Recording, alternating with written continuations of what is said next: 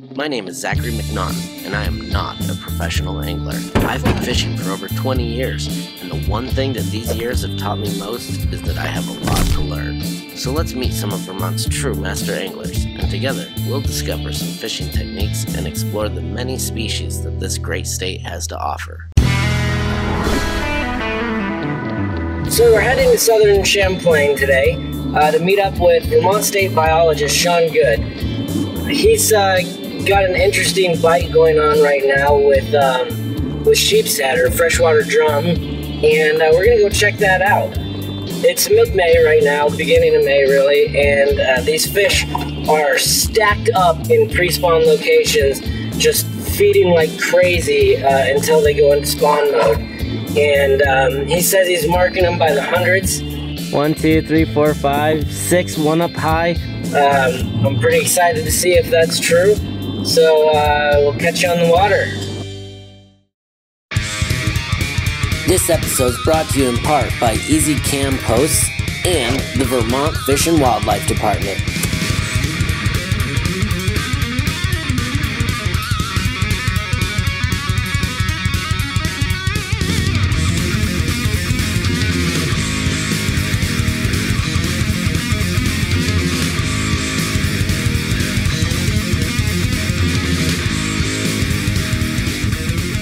So today we're here on southern Lake Champlain. We're fishing for freshwater drum. It's early May, and these things are starting to stack up at some pretty predictable locations. So if you're looking to find freshwater drum in the spring, it's actually fairly simple. In the spring, as soon as the temperature gets up about 45 degrees or so, they start moving out of their deeper water winter areas, and they start congregating on kind of a month-long feeding binge before they start spawning in June.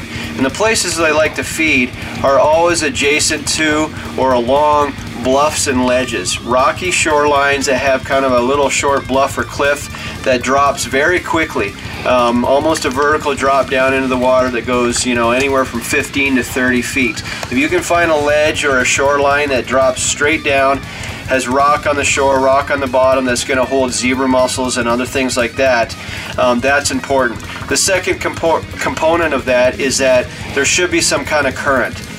And it doesn't even have to be like a river type current. It can be wind generated current. But if you're out on a day where you see the wind is blowing and it's pushing the water along a rock face and you got the right depth, that's a good place to start targeting and looking for these drum.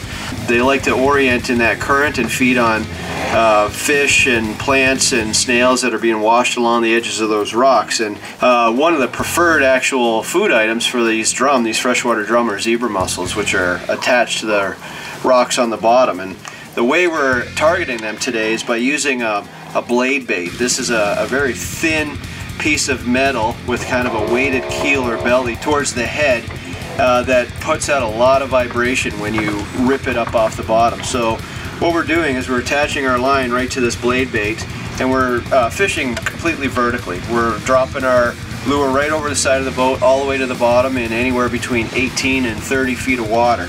And when our line goes slack and this blade bait hits the bottom, we tighten up our line, close the bail on our rod and reel, and then we give it a couple of good quick upward snaps with the rod. Really make that blade bait vibrate, and you'll feel it coming through the line and the rod in your hands. After 2 or 3 upward snaps, we're dropping our rod tip back down until the line goes slack again, and we're just holding it on semi-slack line so that blade bait lays on the bottom. That vibration draws these freshwater drum into the area that pulls them in from a long ways away.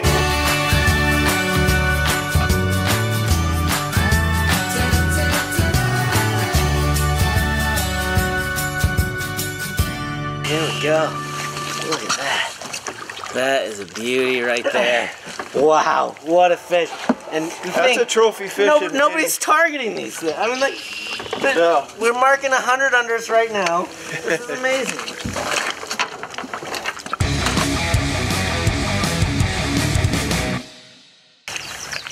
Oh, there's one. Nice. You hit it just as I paused it. This one is about the maximum size that I ever go, which is about a 3/8 ounce blade bait, but I'm more commonly downsized to a 1/4 ounce. I'm not using this one anymore because I broke the hooks actually on a drum, but here's two different styles and sizes of blade baits. This one is a 1/4 ounce, and this one is actually, I believe this one is a 1/2 ounce, and I just lost one earlier that was in between at 3/8 of an ounce. So I was ripping it several times off the bottom, and then I just let it back down to the bottom till it went slack. Oh, so you're laying it in the Yep, I'm dropping it all the way to the bottom and then tightening it up just enough for it to come off. Then give it 2 or 3 good rips, and then lay it down, and then lift it till it becomes tight again, and just hold it steady. Okay. And then he just hit it when it was sitting steady. Wow. They fight so hard. I know. I love the fight. They're like smallmouth bass, just amped up. Yeah. They're so much fun. They're one of the biggest, hardest fighting fish, in my opinion, on Lake Champlain that is completely unutilized. Yeah. Now, are these fish native to Champlain? Absolutely, yeah. Yep. Yep, they are a native species. So they're only found in a few Vermont lakes. They're not. They're only found in Champlain. Oh, really? Yep. Yeah, that's the cool thing about Lake Champlain. It has a fish community that is unique. Nice. Oh my goodness! Wow. Yep. That is beauty. That's what I was talking about.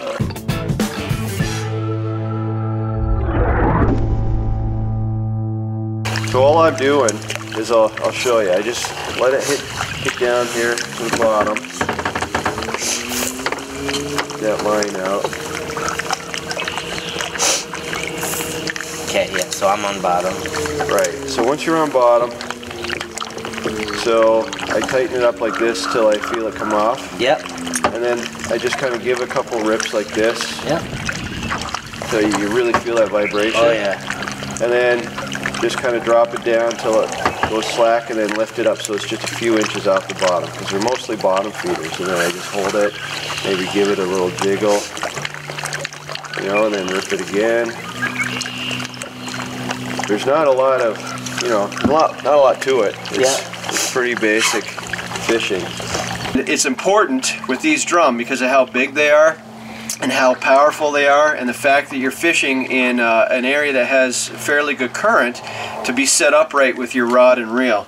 So what I'm using here today is just a long spinning rod with a reel spooled with 10-pound fluorocarbon. I like the fluorocarbon because it's a little bit more abrasion resistant. We're fishing around rocks and zebra mussels where you tend to get a lot of nicks in your line. So having a good quality line, 10 pounds or heavier, is really important. If you're going to use braid, that's fine, but I would put a fluorocarbon leader onto the end of the braid. Yeah, I mean, these fish are just fantastic fighters. I can't say, I know I said that like 15 times, but the sport of this It can't be overstated. And you know, I could probably be pretty safe in saying that of the 80,000 plus fishermen, you know, licensed anglers in Vermont, you know, only a small percentage of them have ever experienced this, and it doesn't have to be that way. The rod itself is important. You want a fairly long and limber rod. So I'm using one here that's 7 feet long. It's a medium heavy action rod, but it's got a soft or a fast action tip. And that's important for a couple of reasons. The medium heavy rod itself, the lower end of the blank, has a lot of power and force, and so these fish, we're using fairly small lures with light hooks, but you need to drive that those hooks into the mouth of the fish. If you look at the mouth parts of a drum, they are very thick and meaty. They use those lips to pick the zebra mussels and clams and crayfish off the bottom. And you really need to get a good hook set, or else they will pull out. It's really important once you've set a hook into a fish to make sure that you've got your drag set properly.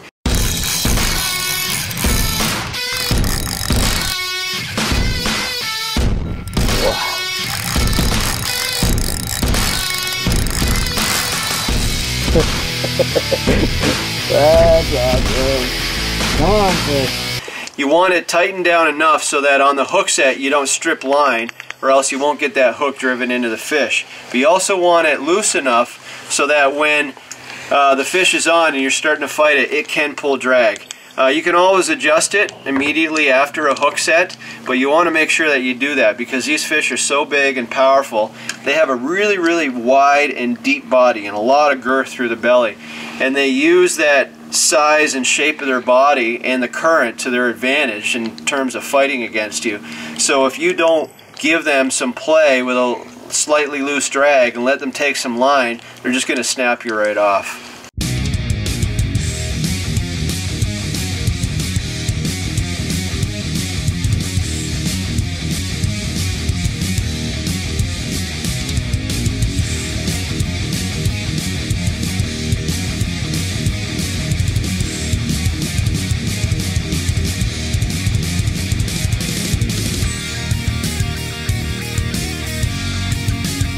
Here, that's great.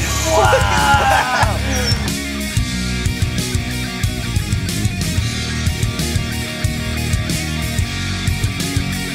He was hooked.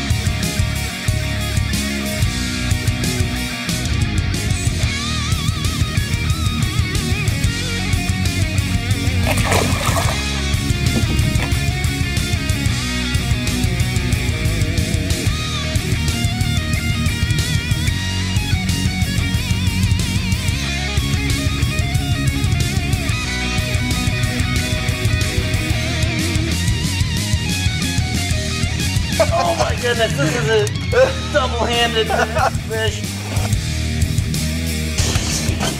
And another one. Look at that. Zebra mussel right on the front hook of my lure.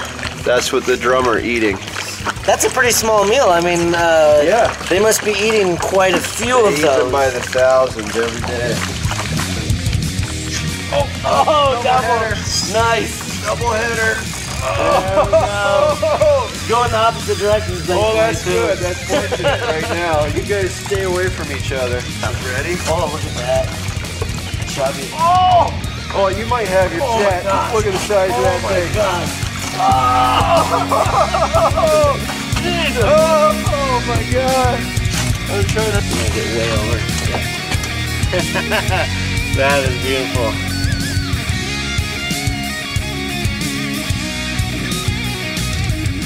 Kind of a small one, actually. I'm very disappointed. This is such a disappointing fish. Still bigger than any bass I've ever caught, but you know.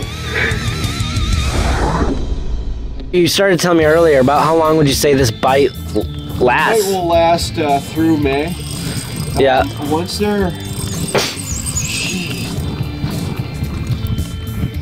Once they start moving towards their spawning grounds up onto the kind of the big flats up off the edge of the channels and concentrating in groups, whoa, lost my. You can't find them along the rocks anymore, but after the spawn, you get back into July and August, they will be back into these, you know, similar areas on rocks, but more spread out, not concentrated in specific locations like this. They really start to roam a lot. Look at the girth on this. Back to belly. It's insane. 30 1/4. 17.7. 17.7. Wow.